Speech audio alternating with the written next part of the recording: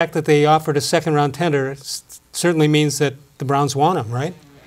Yeah, or they want a second-round pick if he. It's hard to believe that somebody would give up a second-round pick for him, plus pay the amount of money that it would cost based on some of the off-the-field situations. Yeah, the Browns are probably counting on that part of it, and I think they get to match any contract he gets. So they really want him. They can keep him. So he had 43 carries, good for 179 yards last year, half the season with the Browns, and he caught 37 passes, 287 yards, 1 touchdown, total of 3 touchdowns for the year. He's a guy that can only get better being with the team for a full season. And with the better offense, the better coach. I thought he was grossly underused last year. By the Browns. Yeah. I mean, he's a terrific player. I mean, he can block. He never fumbles. He's tough.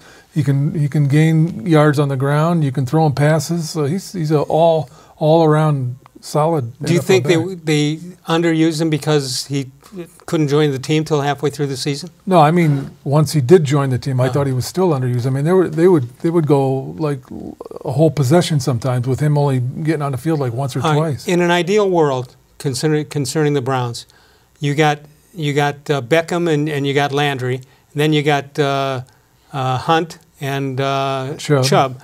So would you like to even it off as far as how the running game versus the passing game, or would you like to emphasize one over the other?